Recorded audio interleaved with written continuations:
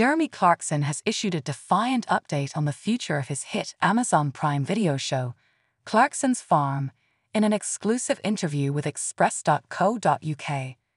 This article contains affiliate links. We will receive a commission on any sales we generate from it.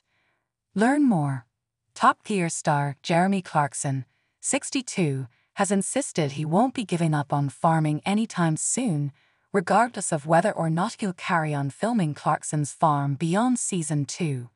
Speaking exclusively to Express.co.uk, while the star hosted his third Hawkstone session at the Hawkstone Brewery, Jeremy broke his silence on the future of his hit Amazon Prime Video series. Sharing his commitment to Diddley Squat Farm, Jeremy said, "If people don't want to watch anymore, we wouldn't make any more. And if people do want to watch, then we will. I'm going to carry on farming whether you're watching or not. I don't care." Despite the numerous challenges Clarkson's Farm viewers have seen Jeremy and his team battling against due to the local council opposing their expansion plans, the Grand Tour star isn't tired of fighting for farming.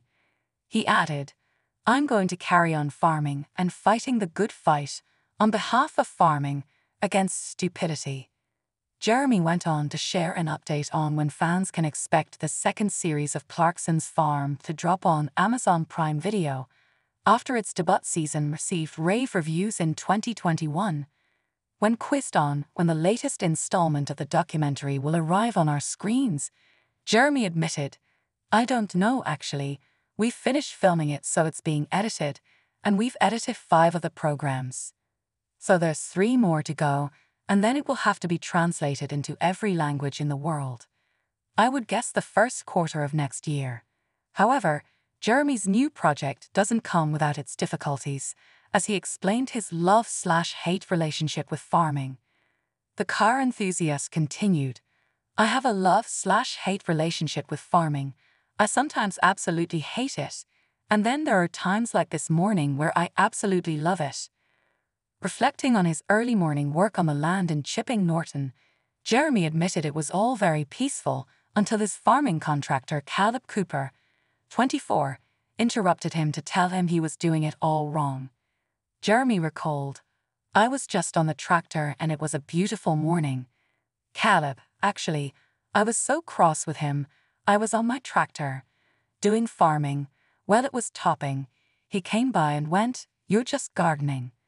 And I was like, 'What? I've got dirty fingernails, so that shows I've done a morning's work,'" Jeremy protested. Despite getting off to a bad start, Jeremy enjoyed some time to unwind at his brewery event that afternoon, as 2,500 Hawkstonians, who are monthly subscribers to the star's beer and his co-star Caleb Cider, got free tickets to see live music from JP Cooper and Jack Savaretti.